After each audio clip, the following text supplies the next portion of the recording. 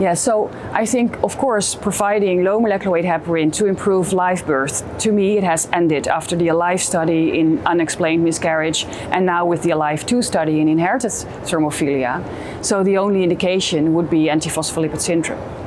Now, on the other hand, we have also published the high-low study earlier this year in The Lancet, where we showed that an intermediate dose of low molecular weight heparin to prevent recurrent venous thromboembolism, either antepartum or postpartum, was not superior to the standard low prophylactic dose.